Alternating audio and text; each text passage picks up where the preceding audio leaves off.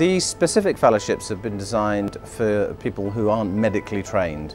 So the existing fellowships that are out there that Imperial College provide and the Trust provide are for all workers. But what we've decided to do is have ring-fenced budget for these specific fellowships, and these will be specifically for nurses, midwives, allied health professionals, pharmacists and clinical scientists.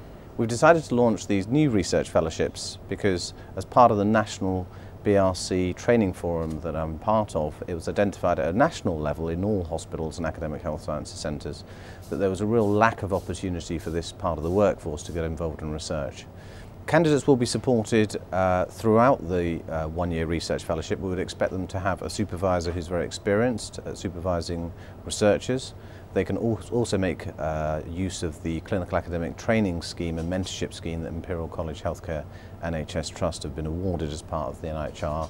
And the idea would be that they're supported in the research and also guided by their mentor. As Professor of Nursing here at the Trust, I'm absolutely delighted to be involved in this scheme of research fellowships. It's a wonderful opportunity, and we've been working with our Biomedical Research Centre and the Imperial Charity to give nurses and other non-medical professions this opportunity of a one-year fellowship.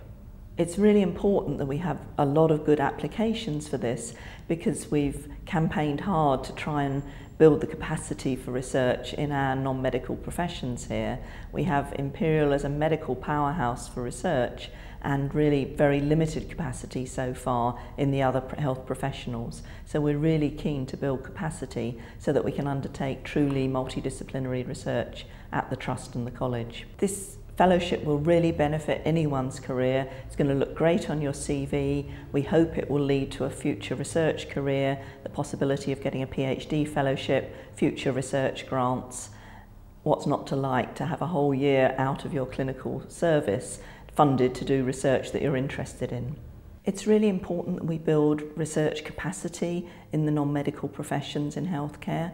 A lot of people have illnesses these days which can't be cured, and we need to learn how to look after them better and make our practice based on good evidence, and this research opportunity will help us create that evidence. What we want to achieve with these fellowships is allow this subgroup of the workforce an opportunity to be involved in research, to see whether they're good at research and then develop their research skills. This will then allow them the opportunity, if things go well, to apply for further research funding and develop their clinical academic career.